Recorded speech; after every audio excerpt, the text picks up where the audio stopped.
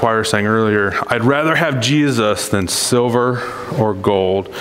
I'd rather have be his than riches untold. Man, I mean, just to think of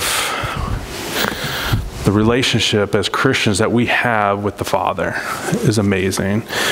And so if you have your Bibles, go ahead and open up to the book of Acts with me. I began to think about my message. You know, Pastor had contacted me and said that with a lot of the situation going on with his house and stuff, he wasn't going to be able to be here today, and he asked me if I could preach for him today, and what a privilege. You know, last time I stood before you all was before I left for the summer, and the last time I really got an opportunity to preach was over the summer when I stood before hundreds of kids at camp, and I shared God's Word. I shared with them about the gospel. And I encouraged them, I challenged them to live for Christ in the midst of all that was going on in the world today. And that's kind of where we're headed today. So when I was thinking about this message, I started to think of one message. And I started to prepare that message. And as I was preparing it, I just said, you know what, Lord, this just isn't the message.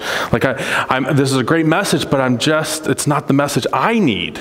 You know, when I do a message, I want it to be a message I need at that moment. Something that's going to convict me, that the Holy Spirit's going to challenge me at that moment.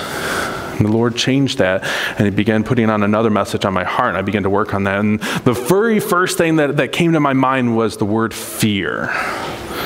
When I say the word fear, what comes to mind? A lot of times it's what scares us the most. When I say, what am I scared of? Am I scared of spiders? Yes, I'm scared of spiders. I will be honest with you. When I see a spider, it is not a little spider. It is a spider this big, and it's about to attack me. There was a time when there was this big spider in our bathroom, and Lydia yelled for me, and I came in there, and I said, what is it? And she's like, there's a spider. And I said, that thing is huge. I'm not touching it. I swear that thing was this big. To her, it was this tiny, but to me, it was like this massive thing, and spiders scare me. I have fear of spiders. Maybe fear of being alone scares you. Is it the fear of heights? I hate heights. I prefer not to go up a building if I don't have to. I prefer not to get on an elevator if I don't have to. But is that your fear? What about death? Does death fear you? I know when I was younger and I thought about death, it wasn't where I was going because I knew I was a child of God and I knew where I would go, but the fear of leaving my parents behind and leaving my toys. Isn't that sad? When you're a child, the only thing you think about is, I'm going to leave all these toys behind. What's going to happen to them? I can't take them with me because I know, you know. And I had that little bit of fear of death, and it wasn't the death of not knowing Jesus Christ as my personal Savior. It was the fear of leaving my loved ones behind. What would life be like when I'm not here anymore? But do you know what the big thing that people fear the most is? And that is public speaking.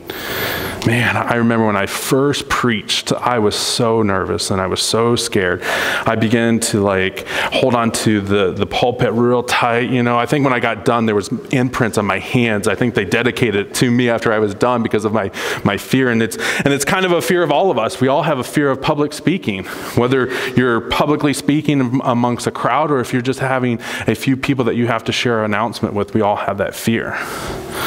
You know, as I've gotten older, my fear of speaking isn't as bad amongst a crowd of you all, but for younger kids, my fear of speaking in front of them gets to me every single time. Why? Because I'm fearful of what I may say.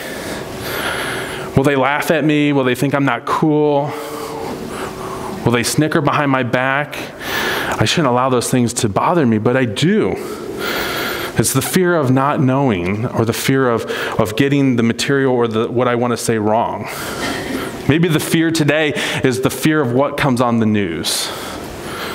You know, in our house, we don't have cable or anything like that, so we never see what's on the news until someone tells us, or my phone goes off because the Fox News app told me something had happened and things like that. So I never know what's happening. But maybe for people who watch the news, it's the fear of what is happening outside in our community and in our nation and around the world today.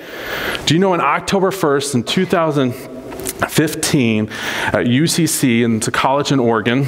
There was a young man on the campus, and he had multiple guns, and he had one sinister mission. And that mission was to eliminate everyone who claimed to be a Christian. He went up to every student, he went up to every staff, and he asked them one question: do you believe in Jesus Christ? And if they replied yes, he stuck the gun in their face, and he said, you will meet him in 1 second. And 9 people that day died standing for Christ. I mean, sorry, I'm getting emotional, but that should dwell in us to realize, am I standing for Christ? If I had a gun in my face and was asked that very question, do you believe in Jesus Christ, would I have said yes? When I think back to when I was a teen, I would have found a way and a loophole to avert the question so that it didn't come out that I was a Christian, but that I was a Christian, but they wouldn't have known that I was a Christian because of the fear that the gun was going to kill me, instead of standing there and saying, yes, I believe in Jesus Christ. Yes, I will die for him. Yes, I would have found a way to gotten out of it. But these 9 people stood for Christ and knew that it was going to happen. So the question is, would you be afraid in that moment? Is there a time in your life that you would say, yes, I would have been afraid, not today, because I know that I want to stand for Christ? Or maybe today you're saying, yeah, if I stood there and somebody put a gun to my head and asked me if I believed in Jesus Christ, I would have a fear to tell them yes, because I know what was going to happen. Fear affects us in several ways. One way that it affects us is that when we need to speak up, we keep quiet. Another way that fear gets a hold of us is when we need to move, we stand still. Another way that it hinders us is we need to move forward, we retreat. When the battle gets too much for us to handle, what do? We retreat back because we allow fear to hinder us. But you know what fear really does to us as Christians? It keeps us from speaking boldly for Christ. Our fear keeps us from living boldly for Christ. It stops us from sharing our faith with those that we come in contact with.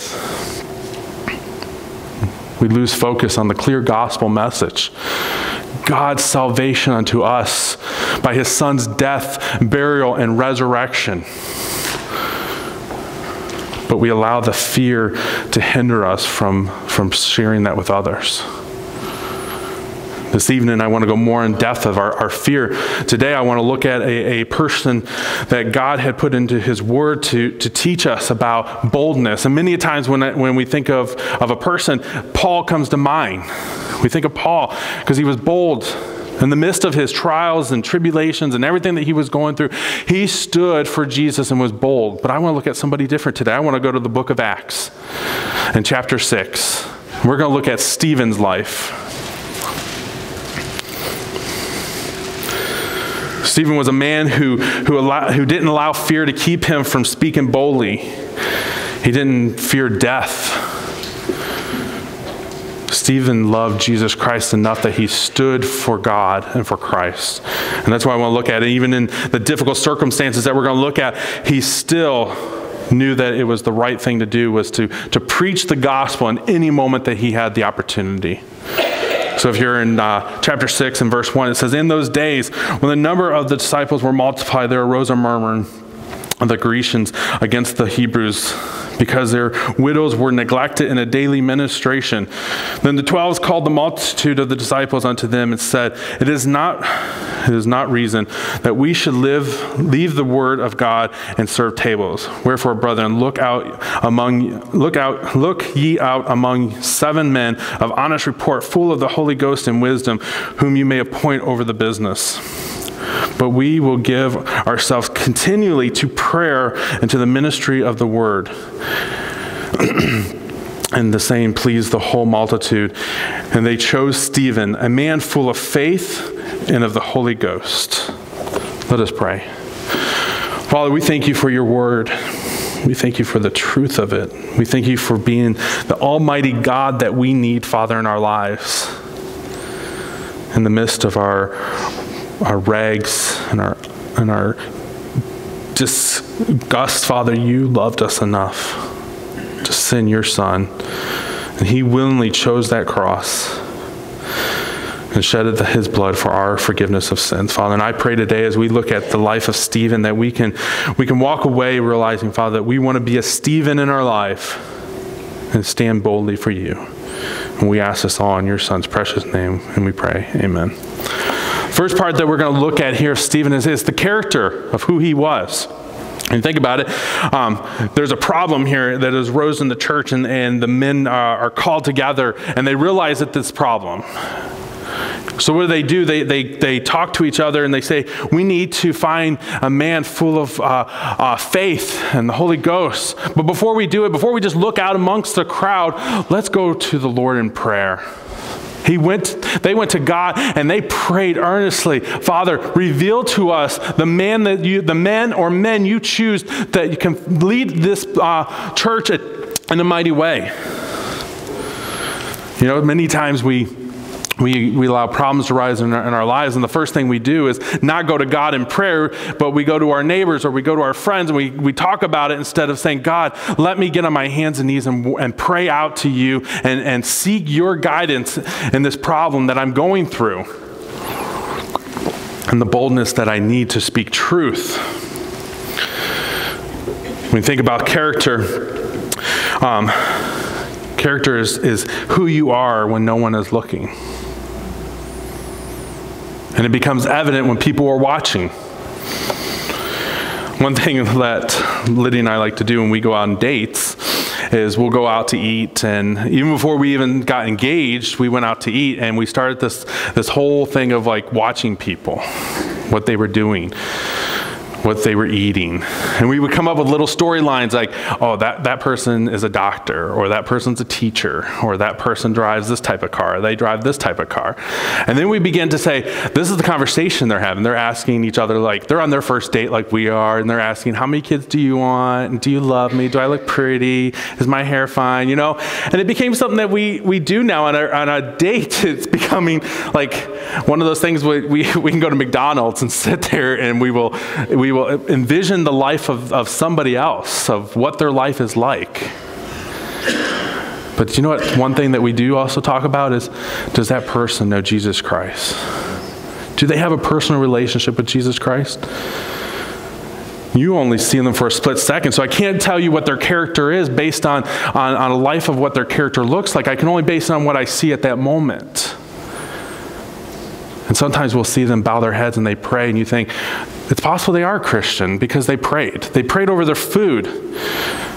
So character is who we are when no one is looking, but it comes evident when those are watching us. When I think about the character of myself, and maybe you're thinking about your character of how you've been living your life, and think about it like, man, if I went over to Oberlin or if I went to Wellington and acted as somebody else then came to church every Sunday and was this character, would people begin to understand the message that I would be giving them? Would they see me and say, wow, the message that he preached doesn't match the character that he is living? It is amazing how many times I've gone far away and ran into somebody that I knew, not realizing they were in the same location I was in. And they're like, wow, don't you live in New London? And I'm like, yeah, how do you know? Oh, well, my grandmother lives in New London, or my grandparents live, or this person, or that person, or I've been to your church once or twice. And you're thinking, man, like, I'm sorry, I don't recognize you and I don't know your name, but wow, like, they knew me. They were watching me. They knew my character. So if I would have been far away thinking like no one's going to know if I do this or do that because no one from church is going to see me, but then realize that people are watching you. People who know you, who may not know you personally, but know you, and they're out and they see you, they're watching the character of who you are. So if I'm living one life in one place and I begin to try to share the gospel with them, but they know me from being the youth pastor at First Baptist Church, are they going to believe what I have to share with them? Are they going to question it? begin to say, you preach this, but yet you live like this. How can that be true? I think about my time when I was in high school. I shared with you guys earlier that if there was ever a time in high school, I would have found a way to deny, but yet believed in Christ, because of wanting to be part of the cool crowd. And I would go to church on Sunday, and I'd go to church on Wednesday, and I would go to the youth events, and I would live a character of what they saw me as. But when I was in school, I was a different character. I didn't live for Christ. If I was challenged in high school and through my youth group to go and share Christ with my friends in high school, would I have been so boldly, or would I have allowed fear to hinder me because I realized that my character doesn't match what the gospel has me? My character is not matching the Chris Lopez here in church. So how can I go to them and tell them about Jesus Christ? It's a realization that I would have to ask and seek forgiveness, not just from those of the way I've been living, but from God himself. When we look at Stephen's life, we see that Stephen lived godly. And those people respected him and promoted him. It says that in verse 5, it says, they chose Stephen, a man full of faith and of the Holy Ghost.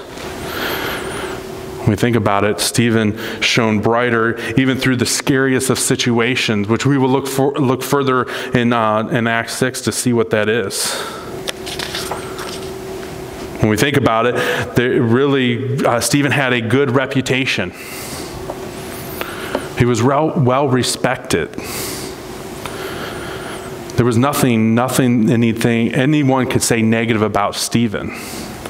Even though when you look further down in Acts 6, we see where witnesses came forward and falsely accused him of something that wasn't true, they still could not come and say anything negative other than the lies that they were told to tell. When we think of reputation, sometimes it takes us a lifetime to build a reputation. But do you know it only takes a second of stupidity to ruin your reputation? I had a professor in college once who was talking about reputation and character, and he said, you know what, there's going to be unbelievers who are going to try and destroy your reputation when you are in ministry, or if you are a deacon or something like that. The unbelievers will try and destroy that reputation that you have built. But you know what? If your character matches the gospel message and God's word, they can never destroy that character of who you are. And others will know your character. But only you can destroy your character and your reputation by your stupidity, by your foolish ways. Man, that was hard. Like, when I first heard that, I was kind of like, I don't get it. I'm not understanding. But I understand when you see Stephen and he lived for God and he stood for God, not even the witnesses that came forward could even tarnish his reputation, because his character was that he believed and loved in God alone. When you think about it, Stephen's reputation wasn't built on something that he had done. His reputation was built on the obedience to God's word and his relying on God and the Holy Spirit who dwelt among him. When you think about it, we even see where he was full of the Holy Spirit. He was a man with the presence of God who dwelt in him. As you and I know, the moment of salvation, the moment that we put our faith in Jesus Christ alone, the Holy Spirit dwells among us and inside of us. I have the boldness and I don't have to fear anything. Because why? Because God is already in the midst of me. He is already dwelling in me. And even Stephen understood that. He grasped it. God tells us that believing by faith on the name of Jesus Christ, at the moment the Spirit will dwell within each of us. But sometimes the reason that the unbelievers have fear is because God doesn't dwell in them. They fear the ridiculous things. They fear death. So I shared with you earlier, I fear death on a different reason. But they fear death because they don't know where they're going. They don't know that they can have a choice between heaven and hell. Because why? Because no one is coming to them to share the gospel, the good news of salvation unto them. But we see Stephen was a bold man. He had a good reputation. He was full of the Holy Spirit. We look at Galatians 5:16. It says, "This I say then, walk in the Spirit, and you shall not fulfill the lust of the flesh." When we live by the Spirit, we obey him. We obey the Holy Spirit. I was even talking with Genevieve this weekend because she had gotten in trouble. And we were talking about Scripture and we were talking about God's Word. And I said, Genevieve, I said, before you did what you did you know it was wrong? And she said, yeah, I knew it was wrong. And I said, well, why do you know it's wrong? Well, she knows that the Holy Spirit dwells in her because she is a child of God. And she knows that the Holy Spirit was convicting her, telling her, don't do it because you know it's wrong and you'll know you'll get in trouble. But yet she still chose to be disobedient. Scripture tells us that if we walk in the Spirit, you shall not fulfill the lust of the flesh. When we have the Spirit dwelling in us, we obey God's Word. And we see that Stephen walked by the Spirit, and he was wise. So we see that he had a good reputation. He was full of the Holy Spirit, and he was also full of wisdom. He didn't make foolish decisions. I tell you, when I was younger, I'm still kind of young, but when I was younger, I made some foolish decisions. When I was in college up in New York, they have these places that you can go and you can do rock climbing and mountain climbing and all this stuff. And I decided it'd be a great thing to go out one day in the morning. I said, you know what, I'm going to go to this high peak and I'm going to conquer it. You know, it's a 3.5 mile hike up this mountain, but by the time you get to the top, the view is breathtaking. And I got there and I decided that, you know what, I could take the trail, or I can take this one trail that seems to be shorter, but the only thing is you have to face climb this mountain outside of a waterfall to get to the top. And so instead of me taking the long way, I thought, I'm going to take the easy route. And some friends of mine were with me, and we all decided, like, let's do it. Like, we've seen videos of people rock climbing. There's nothing to it. You just find the little crack and you pull yourself up. So we're working on it, you know. And I tell you, all of a sudden, one guy grabbed a rock and it came flinging down because he grabbed a loose one, and I had to swing out from it hitting me. Well, before I knew it, I had to let go, and I'm falling from this cliff, and I'm thinking, like, this is ridiculous. We didn't tell anybody where we're going. We made a foolish decision. What are we thinking? Luckily, the Lord was with us that day and protected us, but it was a foolish decision. Were we using a wise counseling? The wise thing would have been for us to use the route that would have been a little bit longer. The wise decision would have been said, hey, we need to tell people where we're going in case we don't show back up in college.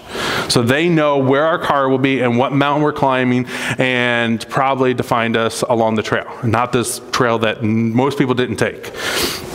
But it was a foolish decision, not unfoolish, it was foolish. When you think about wisdom, is to keep us from clearly, when we have fear that overpowers us, it keeps us from clearly sharing the gospel through wisdom. As we said earlier, the good news of God's salvation. But we also know in Proverbs 9:10 it says, fear of the Lord is the beginning of wisdom. Stephen feared the Lord. Do you fear the Lord today? It's the beginning of wisdom. Not the fear of the Lord because of anything other than the love that we have for him, knowing that he is an almighty, powerful God who loves us. When you think about it, man, I think about the universe, and I was watching this video, and it was showing the constellation and the stars and the galaxies, and it was talking about how far each one was and how far the sun and this massive galaxy. And Scripture tells us that he holds it in his hands. He holds it in his hands. He holds you in his hands. You are precious to him. Stephen was precious to God, and Stephen willingly chose to be bold and stand for God in the midst of his trials. But not only that, but Stephen was full of faith. We know Hebrews 11 tells us, now faith is the substance of things hoped for, the evidence of things not seen. I sat in that bench earlier today, and I faithfully trusted the carpenter who built that bench to hold me and that I was not going to fall. But sometimes we have trouble even putting our faith in Jesus Christ, that he is in control. Man, I tell you, this week when I was talking with the Ziegler family on the phone, and they were talking about their trials and the pain and the hurt, You know what really came out through that? It was the faith they had in God alone, that he was going to heal their son's body, that their son was going to leave that hospital one day. I was like, wow, I'm taken by this. Here's this family who is hurting and going through a lot, but yet they have so much faith in God. And sometimes I think my faith is very tiny, when I should have this massive faith in knowing that God is in control. Sometimes I feel like I do have a massive faith. You know, all of you know that we just had a little bundle of joy. And my grandmother was supposed to come and stay with us, but she was too worried of the baby getting sick. And if the baby got sick, it could have been something she would have brought, or it could have been something her, And so I began to think, and I told her, I said, there's nothing to fear, because God is in control. And if that baby is meant to get sick, whether you were here or you're not here, that baby was going to get sick. So why should I fear in what I know that God is in control?